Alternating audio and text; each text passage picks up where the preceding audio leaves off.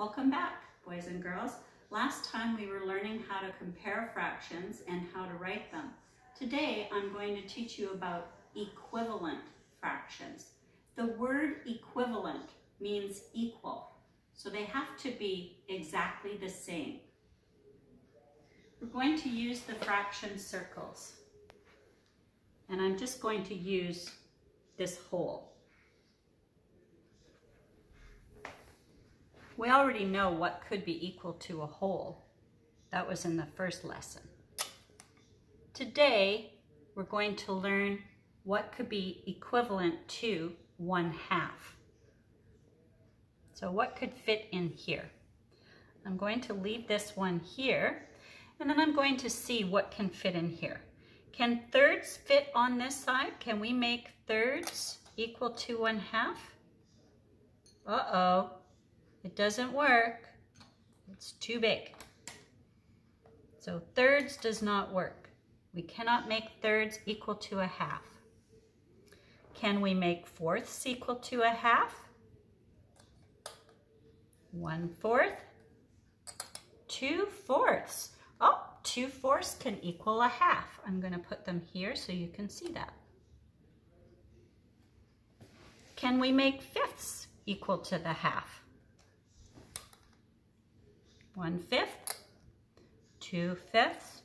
Uh-oh, this piece is too big too. That's not going to work.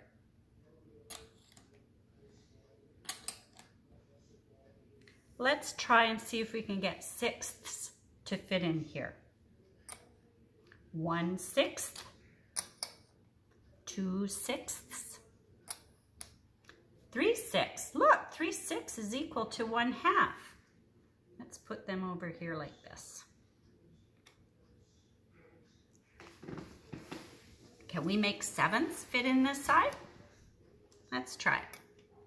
1/7, 2/7, 3/7. Uh-oh, this piece is too big. It's not going to fit. So sevenths won't work. Can we make an equivalent fraction with 1/2 and some eighths? Let's see. 1/8, 2/8, 3/8, 4/8. Oh my goodness, 4/8 works. Let's slide this over and we'll put those 4/8 right underneath the 8s here so you can see it. Do you think ninths will work? I wonder, can you predict? 1/9, 2/9, 3/9, 4/9. Uh-oh, this one's not gonna fit. It's too big.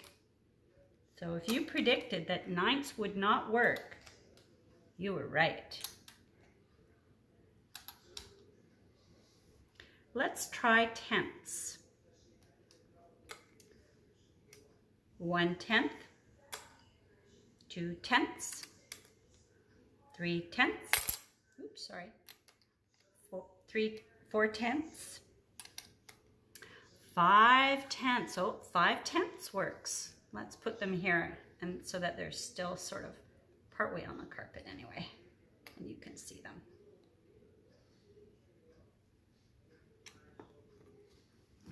So have a look at all of these.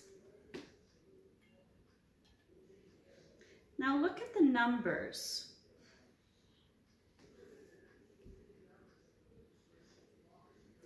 It didn't work with thirds.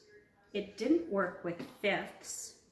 It didn't work with sevenths. It didn't work with ninths. But it did work with halves, fourths, sixths, eighths, and tenths.